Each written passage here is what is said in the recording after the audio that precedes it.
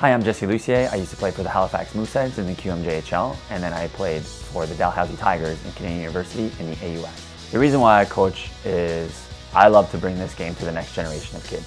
I was very lucky that when I was young, coaches instilled that passion into me, and now I feel I can give back to inspire the next generation of kids. The game of hockey can teach you a lot of things about life. I think the most important, especially at an early age, you learn what it's like to be part of a team, how to be part of something bigger than yourself, to be accountable to your teammates, to be relied on, to be counted on. And I think at such a young age to learn those skills, it will last a lifetime. The unique thing about the Juniors Tigers program is the quality of coaches they have. All of these coaches have just finished pro hockey, college hockey.